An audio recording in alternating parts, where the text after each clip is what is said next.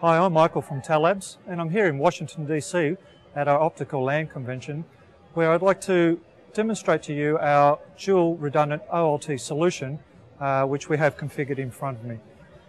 From a high level, we have basic redundancy within the OLTs, such as the fans, the power supply, and the ESU management via the Ethernet links. However, today's demonstration is more tailored with providing geographic diversity of the GPON links to two different sites to one ONT.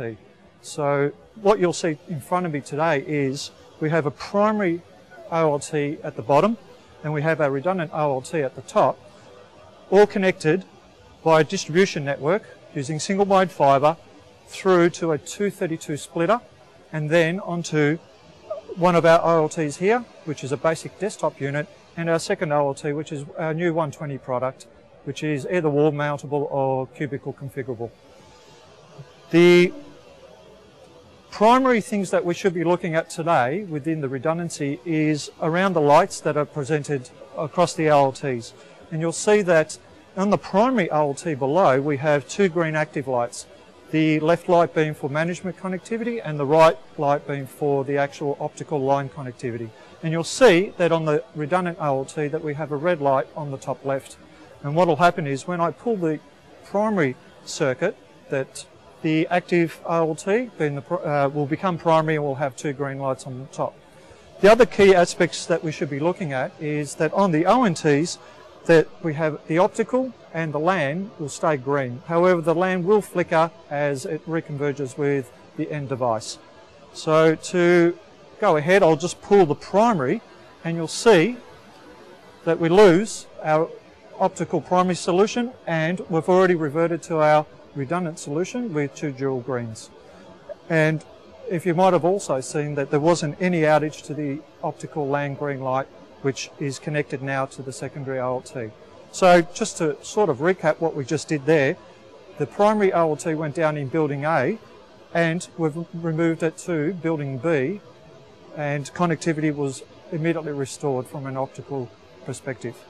We can also revert back to our primary and we have introduced a revertive timer of about 15 seconds into this solution so that we don't get any flapping, but I'll demonstrate that.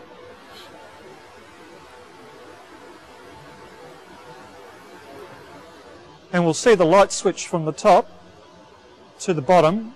There we go, we've got a green light at the bottom now, and we just need to wait for the database management connectivity to resync and we'll get dual green lights once again. And once again, you'll also see that on the ONT, we didn't have any outage on the optical green light here.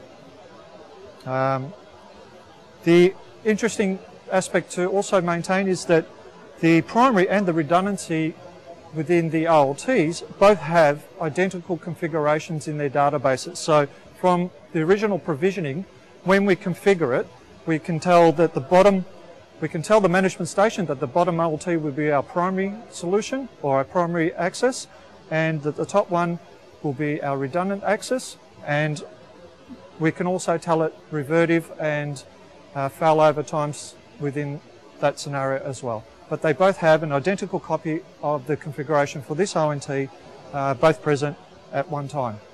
So thank you very much, and if you would like some further details on our optical products, please visit tellabs.com and look for our access products. Thank you.